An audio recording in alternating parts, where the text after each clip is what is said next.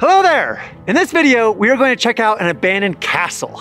An abandoned castle in Texas that a couple recently put their life savings into restoring. Nobody knows exactly why this castle was built. Nobody knows exactly when this castle was built. So we're gonna head down there, learn everything that we can about the history, take a tour of the place, and meet this couple that's dedicated to saving it. Let's go check it out.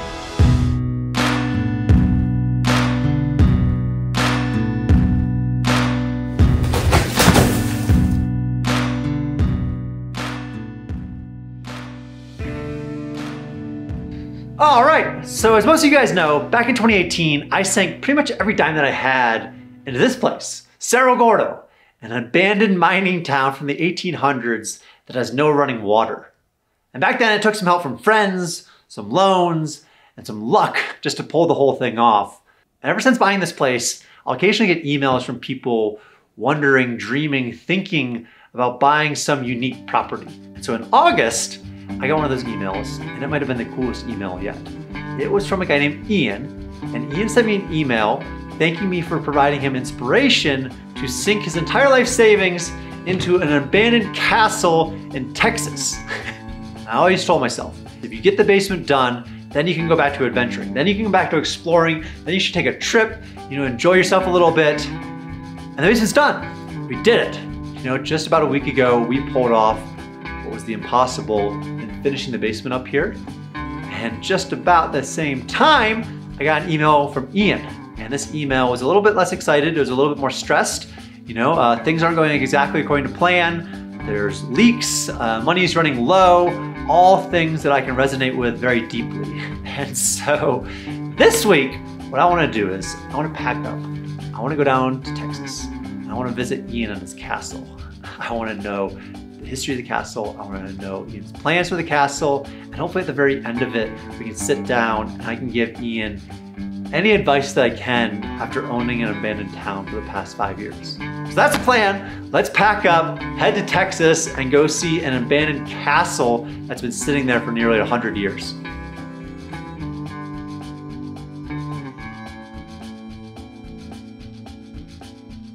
And so, the day of, made my way over to Las Vegas, got to go through Death Valley, got on a flight, touched down into Austin, took the little trip out of Bastrop, woke up in the morning, and I was just stoked. All right, so we made it down to Texas, and right now I'm at my friend Ryan's bookstore just outside of Austin. And Austin is about 2.5, 3 hours from this castle.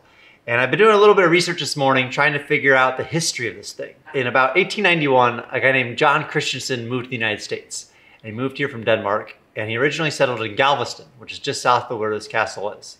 And over the years, he had all sorts of different businesses, ranging from a bicycle business to a hotel and all these different things. And then in 1930, he met a woman named Niseka Vogel, and they ended up getting married.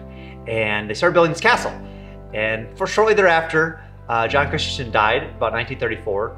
Niseka continued building this castle in hopes that one day the Catholic Church would want to use it to house their nuns. Apparently the Catholic Church did not want this castle, so she decided to make it her primary residence. She eventually died. It passed to 2 different owners over the years. They put in a pool. One of them converted it into an apartment complex at some point. All sorts of different things. There's even a rumor that a person had this castle disassembled in Europe, brought to Texas and reassembled piece by piece, which to me doesn't sound very true, but who knows? Stranger things have happened. So we're gonna pack up, hit the road, and go check out this abandoned castle.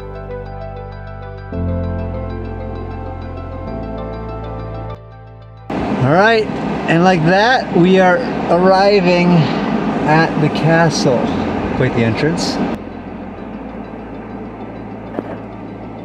Oh man. It just felt like I was transported into a different time. I didn't know if a knight was gonna come around the bend and challenge me to a joust, or if there was gonna be like a scribe that just comes out of the bushes and starts reading some entry poem into this beautiful castle. How's it going? It's quite the project.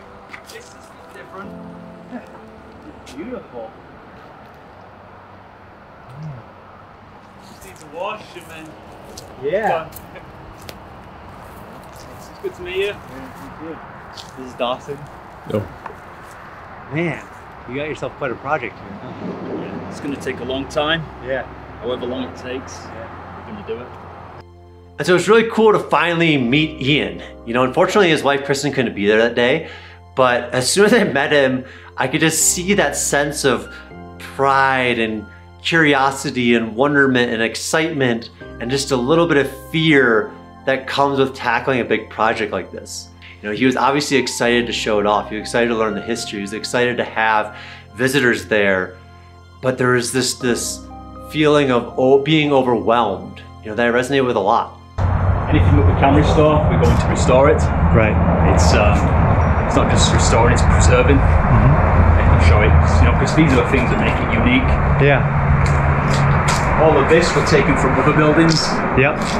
These pillars, the window arches, you can see they don't quite fit, but somehow it works. Yeah. Man. So wait, these are all taken from different buildings? Yeah. So there's a train station that runs just behind here. Yeah. And then all the materials were brought up, probably from Galveston, and then repurposed here. So cool. There's rumours about which hotels, which buildings it came from, possibly some quite famous ones. Right. So we'll find it all out. All right, let's go. Got a bit of light here as well if you need that. Sure, I'll carry it around. Eventually this will be some kind of guest suite. Okay. This area it's probably about as good as it gets, you know, as far as the structure goes, as far as the roof goes. Okay. Things like that. Yeah. So, there we go. Oh, chandelier's beautiful. Yeah, got a toilet there. It's a bit of a disgrace, but it works, it flushes. That's the important part. And as Ian brought us into the castle, I kind of fully understood why he felt so overwhelmed. You know, the place inside needs a ton of work. The roof is leaking, the floorboards are rotting out. As he's opening up the walls, I imagine all of the supports are gonna be rotted out. And so just the full extent of what he had gotten into hit me probably within the first minute that we were there. I imagine there was more than one bidder. It was like a competitive place when people started bidding on the place. Yeah, I mean, nobody wanted to restore it. Right. It was the magnitude of it. Even people that have been in construction and restoration for a long time wanted nothing to do with it. Sure. There were those people that told us not to buy it. Everyone told us not to buy it, really. Sure. So when you've got a vision, as you know, it's there and it just grows and grows and grows. Common sense told us we should walk away from this, but you know, if we walked away, it wouldn't exist. So. And so what Ian's doing down there is truly saving a castle. And so if he's able to pull it off, you know, if he is able to bring life back to this thing, it will be truly the reason that it has survived. And I really love that. Water is the enemy of old buildings. Oh, wow. I mean, it's got to the point where I've named my buckets. We've got Elizabeth, William, I've got Charles. That was Charles, but it fell off. Yeah. And Harry's the ginger, obviously. Is there a lot of leaking in the ceiling? Yeah, so this is the second to worst area. Right now is just damage limitation. Right. We know it needs replacing. Our main focus is just stop it from falling down. If this was 2 years from now, it would have been too late. Right. Maybe even a year. If you take a look at that wallpaper, we pulled down the paneling. Oh yeah. That's original to the building when it was built in the 30s. So it's kind of crazy looking at that. It's a disaster, but then you've got something that kind of reminds you of why you're doing it. Right. It's that original, you know, it was put here when it was first built. The first aim is just get the structure right. As soon as we've got a structure, we can work on the roof. Yeah. It's the frustrating part of the moment. It needs a new roof, but the worst thing we can do right now is add a new roof. Right. If the structure is not able to support it. For me, it was such like a unique problem to be tackling. You know, here at Cerro Gordo, it's a desert, so I have to battle against dryness. And so rot isn't something that I necessarily have to think too much about, but rot can just destroy buildings. And even said at some point, he just feels nightmares when he hears rain because he knows that more moisture is going to come into the castle, which means more damage, which means more expenses, and kind of where does it end, you know? Out here, got a Pepsi fridge. Hey! Obviously doesn't work, but you know, just trying to get rid of that. Yeah. Oh wow. And that's this, beautiful. Even though it was here when we bought it, yeah, we cut all this down and we discovered this very unique kitchen. So again, it's something that's staying. Yeah. We're not going to get rid of anything that makes it what it is. Yeah. Maybe we'll replace the cooker. Yeah. But that's about it, really. That's really cool. It's almost like a pizza oven or something. Yeah. So how big is the property in total? It sits on about 4.5 acres. Wow. Which is kind of perfect. It's big enough to do things with it. Right. But it's not too big to manage. My next project is going to be emptying this. All right. Do you know what this was originally? A lot of rumours. It was a chicken coop. It was house parrots.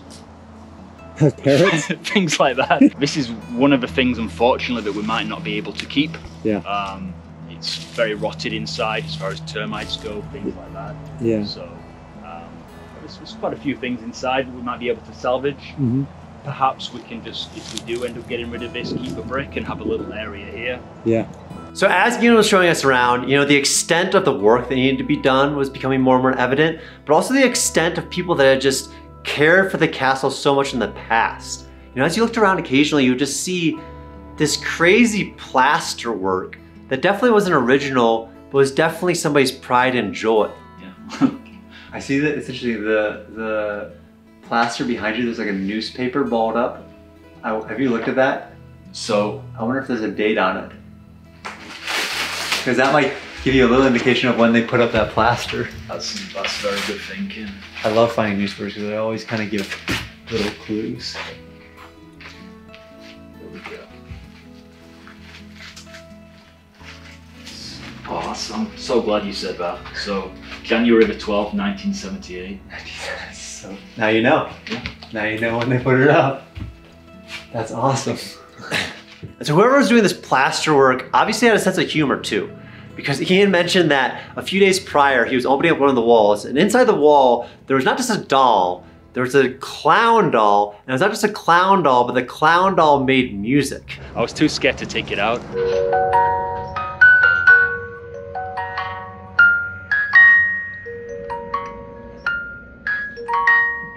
One of the things that I love most about Cerro Gordo is just finding these pieces of the past, especially pieces of the past that humanize history. Ian, I think you should make a shirt with that clown music box on it. It was just the coolest and creepiest thing, but definitely made me laugh and gave me a sense of who might have owned this place beforehand. We got a trophy room over here? Yeah, it's for Fixer-Upper of the Year.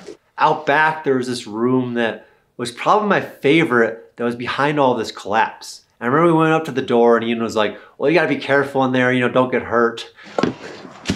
This is the building that, in that reel that I showed you. There we go.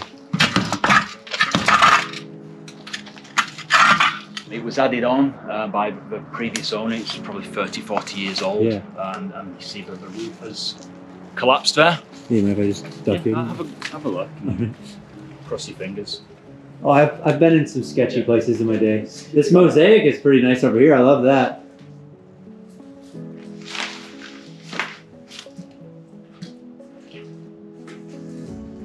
Yeah, we've got pretty cool floors. Very cool floors. Obviously, this area needs to be demolished, but I will keep the floors. Yeah. This is the bit that might kill you, but there's a very interesting room inside of here.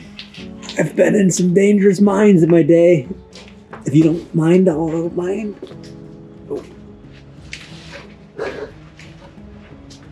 Oh wow, that is so cool.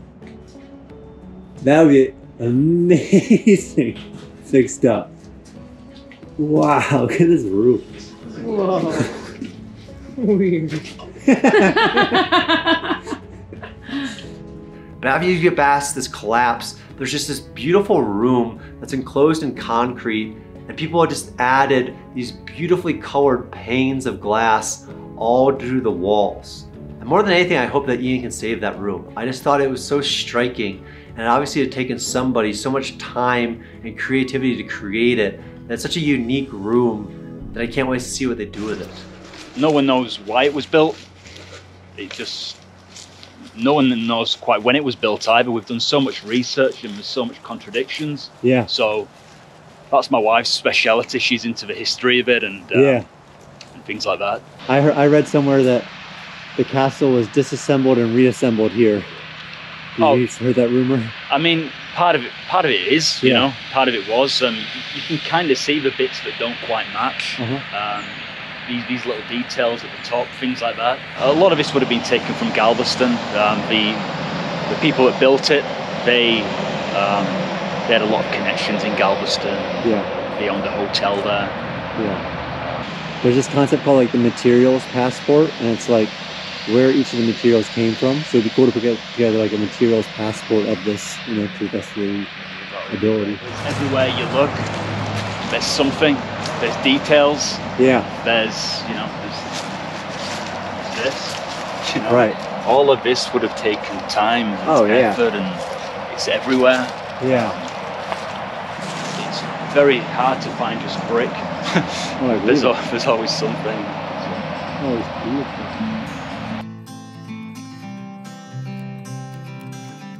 So one thing that I bring with me pretty much anywhere I go, whether it's exploring a castle or going on a hike or working around the town, is Element. Element is electrolytes, and this is pretty much my safety net against getting dehydrated up here. You know, when I first moved up here, I used to get those dehydration headaches, and after using Element for the past year or so, they're pretty much non-existent. You know, this stuff is easy to use. You can see it, the pack right here. All that's in there is electrolytes, so there's sodium, potassium, magnesium, no added sugars or anything like that. And it's been a huge help for me. It's been a huge help for the volunteers up here. It's been a huge help for anybody really visiting the town that might be exerting themselves a little bit more. And now that's getting a little bit colder, they've even released this chocolate medley pack, which I think is pretty cool. It's really easy in the morning to throw one of these into your coffee or hot chocolate. It tastes great. You know, it's pretty much guaranteed that you're not gonna be dehydrated that day. They've been a huge supporter of the town. So if you're out there, you're interested in trying out Element, you know, if you wanna protect yourself against getting dehydrated, go to drinkelement.com/Brent. So drinklmnt.com/Brent. And they're giving an 8 sample pack with any purchase. So purchase anything on there. They're gonna give you 8 different flavors for free to try out. I love this stuff. They've been a huge supporter of the town. So I hope you check them out.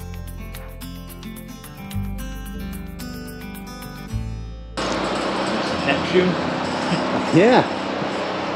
He's everyone's favorite. Do you know how many statues there are on the property? It's a good question. Probably about 20. Okay. Yeah. And again, it's one of those things where we keep discovering new ones around here, this area. So I'll show you on the other side. Yeah. Just like I say, all this, it's repurposed. Yeah. Put into here. Oh, yeah. That's my crawl space. Get underneath. Yeah, it's good fun, you know, if you want some quiet time. Jump on down there. Yeah. Wow. Things like this. It's so intricate. It must have taken so much time. Yeah. Wow, even the archway. Downstairs, there was just all these different cool things. You know, there's the fireplace with the plaster around it. There's this bathroom with these crazy antique purple tiles all around this tub in this beautiful room. Whoa, look at this tub. Yeah. Wow. I don't want to keep that. I want to, as soon as it's restored, be the first person to. Yeah, that's nice. It feels very like Elvis-y or something. So the foundation's pretty bad here. There probably shouldn't have been a bathroom in this area. Right. So it's a big bathroom. Yeah, there's no waterproofing, so you can see it's all over the place as far as you don't even need to walk on that. So. Do you think you'll have people stay here, or like a museum, or all the above? Or that small section that we were in, where the fireplace is, that area we'd like to dedicate that to the history of the place. Cool. Inside, hotel, Airbnb, things like that. Yeah. That's the primary thing for now. Right. So between here and there, do you have any idea of how much it'll cost, or is that kind of still up in the air? We've had estimates between 1 million to 3 million. Yeah. If we'd have bought this maybe a year from now, I don't think it would have lasted. There's so many areas which are very close to just collapsing. Yeah. But the first month we wanted to sell it 1,000 times, but now we've fallen in love with it again 1,000 times. It's a very easy place to be obsessed with. You know, this castle is gonna need millions of dollars of work, and it just felt very overwhelming being there as a visitor. So I could only feel for what Ian must feel every single day being there, working on it day in and day out. And this is the area which, at any time, this could collapse. So we're just doing what we can as far as the water. Yep. It's kind of a bit scary when those buckets fill up. It's rained a lot the last few days too, hasn't it? Exactly, yeah. It's been pretty bad, as bad as it's ever got. And every time we go in, there's a new bit of wood to collect. All this is going to go, of course. Yeah. Oh, that's a beautiful staircase.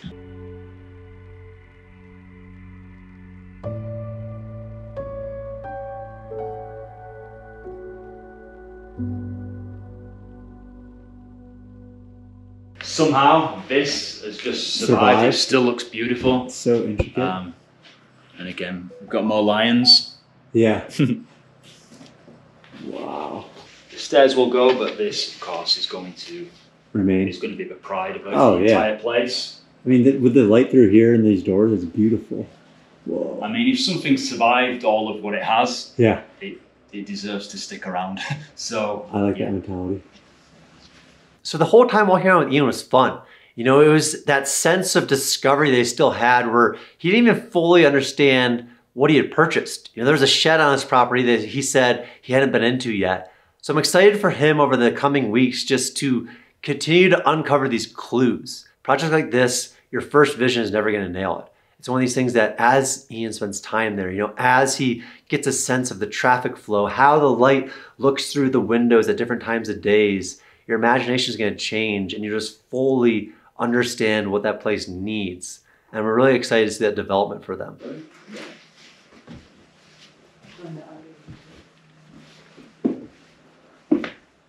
Oh, wow. So a few years ago, it was turned into apartments. Yeah. So this layout is not part of the original. Oh, these walls anyways? Yeah. That's it. Floor looks great. One of the first things we're going to do is just really open everything out. Yeah. And that's why we've got so many kitchens. Yeah. Oh, right, because the apartment layout. Yeah, exactly. All right, and then we've got this area. So that hole that you saw in the, it's coming this is from where here. it starts. Right. I used to have a couple of buckets there, and I'd use this pole to get them when they got full. Yeah. But then, well, my foot kind of went through. So. Oof. That's scary. Yeah, it was a little bit.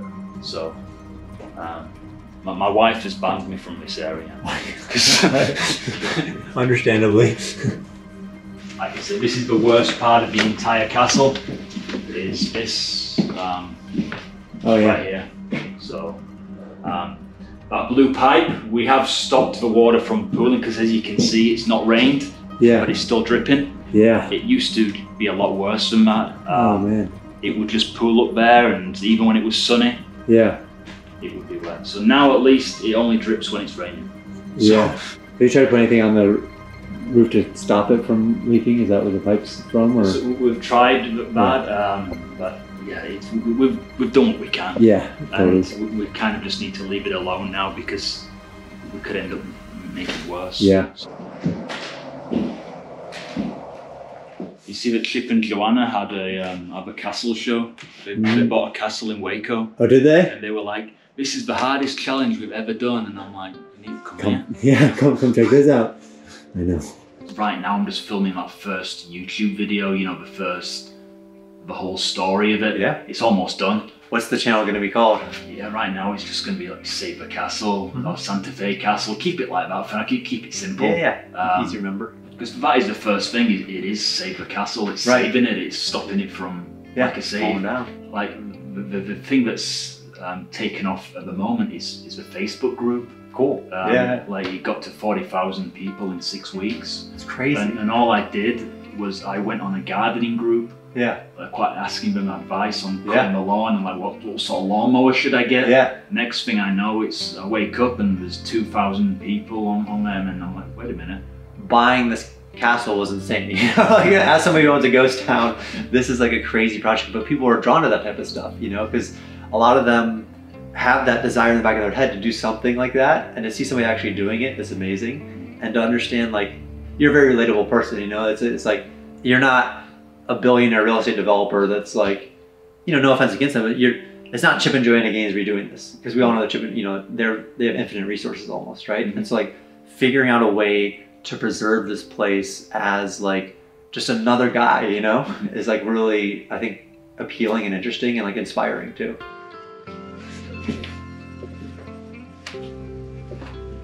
This area is where we do one at a time. Okay, I'll wait for you. Let me know when to go. Okay. All right.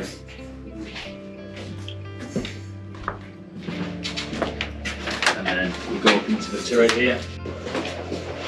I think it would be wise if we just had 1 or 2 people up here at the same time. Yep. Because the rebars underneath all of this are nice. a bit rusty. So this is how you defend the fort. Sit up here and shoot arrows at people. Exactly. And as you get to the very top, there's even the lookout tower, which to me just sparks so many different imaginations of what you could do with your own lookout tower. I know Ian wants to put in a moat, which I think is hilarious and great. Maybe even make it into a lazy river would be my suggestion, but I'll hold that back. I'll let Ian do what he feels is right.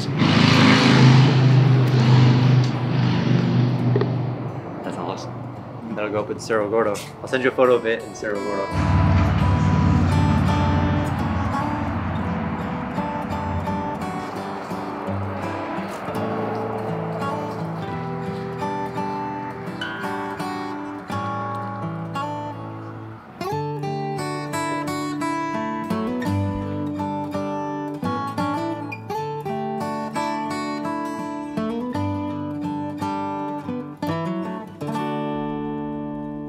All right, so I've been back now for a couple days, and I've had a lot of time to think about the castle, think about Ian, think about Kristen, and just think about this adventure that they're on. This is one of those projects that will change you. And that's just what these big projects do. They change you, they force you to adapt and become almost a completely new person. And so they're gonna have those moments, they're gonna have to prove to themselves what they're made of. Because right now they're sitting in a castle that's rotting from literal floor to ceiling. They don't have the money to do all the renovations. They don't know where the money's going to come from. And that's scary. I resonate with that deeply. And so all that to say, I'm excited to follow along on the journey. I also do want to put out a little bit of a disclaimer. I know that Ian said that part of the motivation to buy the castle was because of this channel.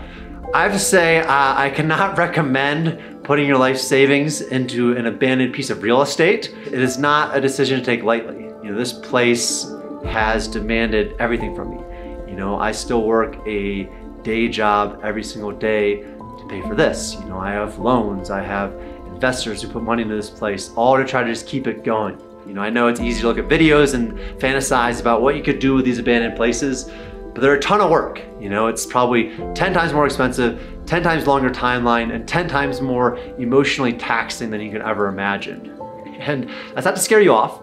That's just to say, don't tread into it lightly. And if you are considering some weird, crazy piece of real estate, and you're gonna throw out my word of advice to maybe not put your life savings into it, hit me up. I would love to help however I can. This journey has been one where I have learned a lot about myself and what's needed to pull something like this off, and I'd love to help.